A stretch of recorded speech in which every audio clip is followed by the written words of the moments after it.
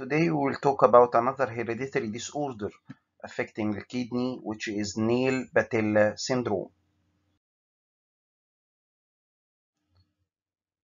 Nail-patella syndrome is a rare disease.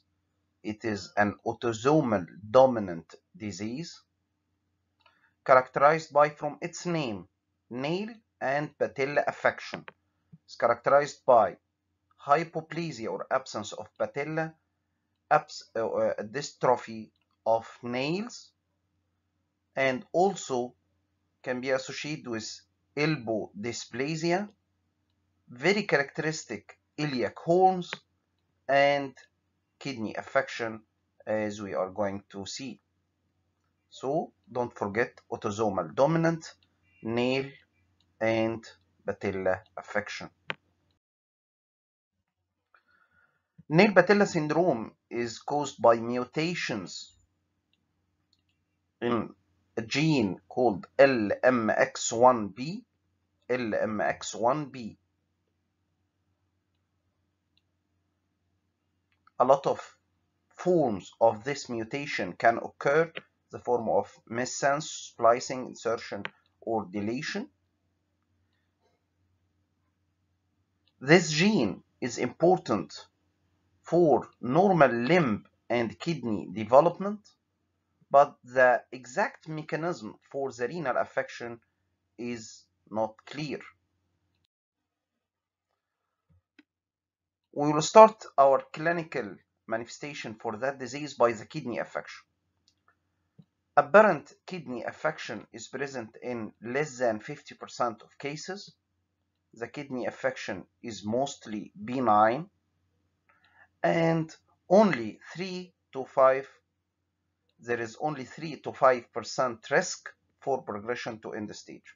So in most of the cases it is a mild affection in the form of hematuria and mild proteinuria, some sort of hypertension in some cases, but the risk to reach end stage renal disease is around 3 to 5%, and if kidney is affected in such patient, usually it begins in adolescence or young adulthood. So in summary, the kidney affection in nail-patella syndrome is somewhat benign. There is some cases of CKD in the form of hematuria and proteinuria. In a renal biopsy, in such cases, the light microscopy revealed non-specific features and can demonstrate focal segmental glomerulosclerosis, mild mesangial hypercellularity, but the most important modality to reach your diagnosis from renal biopsy is, of course, the electron microscopy. The electron microscopy is required for the diagnosis and revealed showing the characteristic lucences of the glomerular basement membrane with irregular basement membrane, giving a very characteristic appearance of moth-eaten appearance for the glomerular basement membrane. Don't forget that. So nail-patella syndrome will give a moth-eaten appearance of the glomerular basement membrane due to the presence of multiple irregular lucences. Also, another characteristic feature is the presence of cross-banded collagen fibrils in these lucent areas, and these collagen fibers are easily observed when staining with phosphotungistic acid.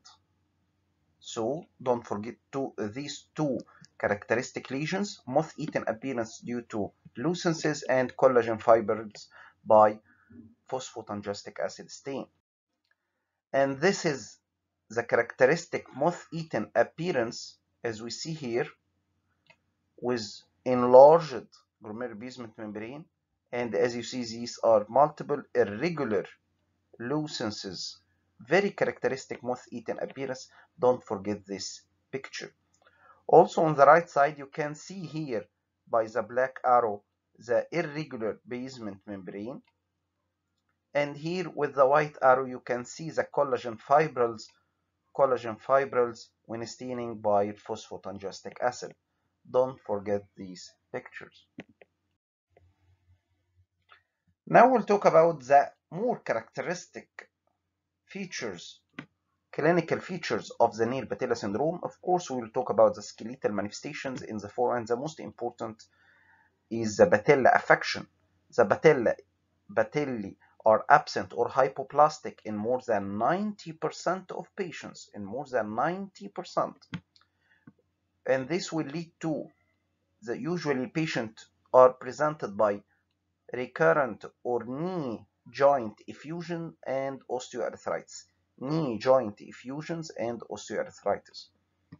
Also, in 80% of patients, there are multiple osseous processes projecting from the iliac wings, giving a pathognomonic lesion called the iliac horns. Iliac horns. Also, elbows can be hypoplastic and can be also some posterior processes from in the humerus. But the most characteristic features, don't forget, patella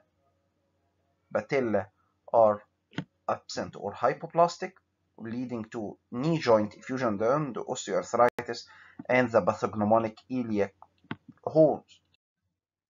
As we see here with the white arrow, these are the iliac horns. Don't forget this X-ray picture.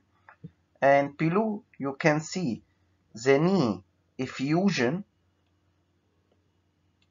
and here there is absence of patella. Absence of patella. What about in nails? The first part of this disease name, nail-patella syndrome. Nails are affected in 98% of patients, and usually this affection is bilateral and symmetrical. Fingernails are more affected than toenails, and the affection is in the form of absence or dystrophy with discoloration of nails. Koilonychia can occur, some longitudinal ridges or triangular lunulae. So, the most characteristic feature is absence or dystrophy of nails in approaching 100% of cases.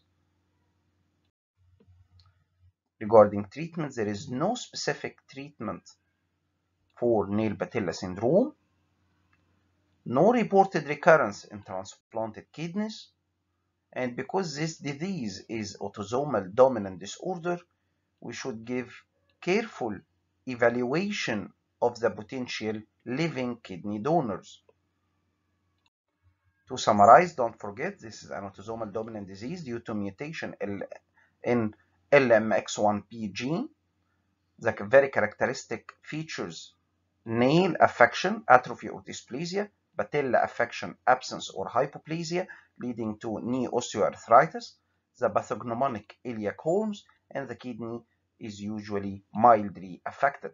Light microscopy of the renal biopsy, usually non-specific features. Electron microscopy is a must, revealing multiple irregular lucences, giving a moth-eaten appearance, and we can see collagen fibrils in these lucent areas when staining by phosphotungestic acid stain, and there is no specific treatment for this disorder. Thank you.